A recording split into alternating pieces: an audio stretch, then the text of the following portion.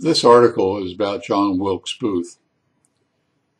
Granted, he had some psych disorders, one of which was delusion of grandeur. He saw himself as God's agent in America during the Civil War. He wanted to go back to the good old days of slavery. And therefore, he saw himself as Brutus in Shakespeare's play Julius Caesar. Brutus killed the Emperor Caesar, and John Wilkes Booth killed Lincoln, the American emperor, from his point of view.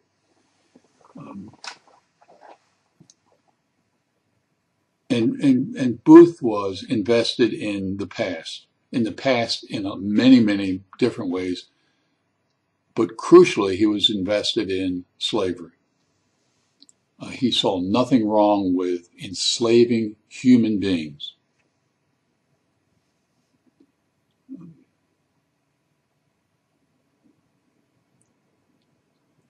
That was tragic. It was tragic that he had that issue, and it was tragic that a lot of Americans had that issue. But his actions of killing Lincoln stalled any kind of sense of real starting over for America for another century after the Civil War. The North won the war and lost the peace. Lincoln was killed. The South was forced to end slavery. And so they simply morphed slavery into a new form or edited it into another form of slavery, and they called it segregation. And it was exactly 100 years later that finally LBJ got a voting rights bill passed in 1965. Exactly 100 years after the ending of the Civil War.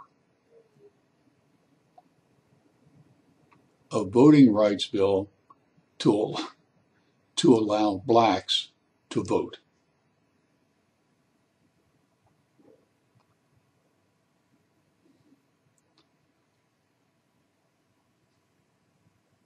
And that is tragic that we have been in this country or North America for so long,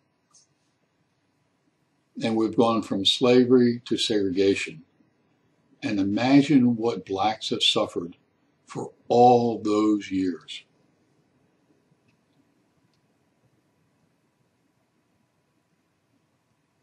Today, 34 states have voter ID laws in place. 9 of the original 11 states of the Confederacy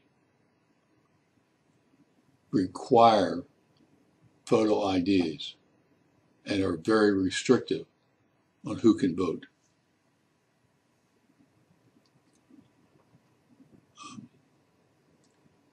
In 1619, slavery began in the United States at Jamestown.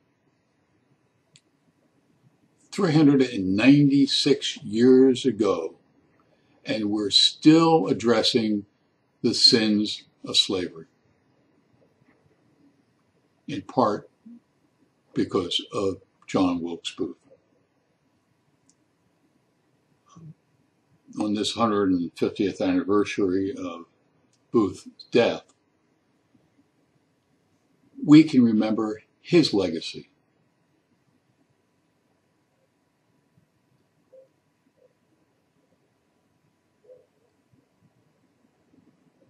And the question for us today in America is, what is the legacy that you will be leaving the children and the children after those in the future? We have lots of issues in America. Issues like sexism, homophobia, the great discrepancy between the rich and the poor. But we also still need to address the issue of racism. And on this 150th anniversary of the death of one of the great racists in America, we need to think about the legacy that we will be leaving our children and their children and all future generations. We have a ways to go. In the meantime, you take care. And thanks for reading this article.